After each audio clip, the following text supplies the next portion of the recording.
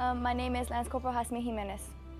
My job here is to provide for the 1 MEF Class 8 supplies. So any field training, any deployment, we provide the AMOS, which is all Class 8 supplies, medical supplies for the units.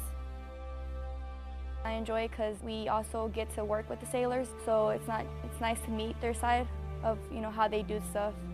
Medical Logistics Company is the Class 8 or medical supply, medical equipment provider for all of 1 MEF. AMOL is an acronym that stands for Authorized Medical Allowance List. It's essentially a kit that provides a specific medical capability when paired with the right personnel. There are very few jobs that you can have that can have as big of an impact as working here at First Medical Logistics Company, because in a very real sense, the stuff that we are kitting here can be taken out and save the life, limb, or eyesight of a Marine or sailor downrange in a deployed zone.